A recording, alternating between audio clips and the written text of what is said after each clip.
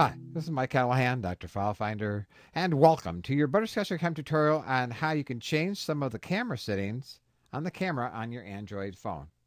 It's kind of a bland picture, but it's the camera interface.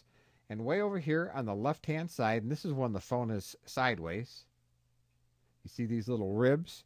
Just tap on that, and when you do that, you get this menu. And we'll go up to the top. And there you see you have settings for flash mode, scene mode, white balance, color effect, store location. Then if we scroll up, you see picture size, picture quality, and focus mode. Now for most users, these default settings will be just fine for taking pictures. But if you're into photography and you know what you're doing, you can go in and change these things. So just for example, we'll tap on flash. And you see here, you can change it from being auto to being on, which means every picture would have flash, or have it off, which means no pictures would have flash.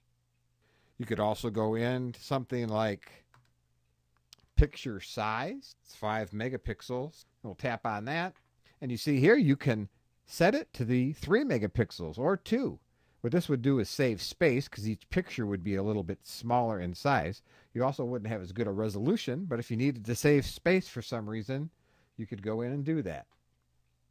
So these are just some of the settings that you can change on your Android phone for the camera, and that's all there is to it.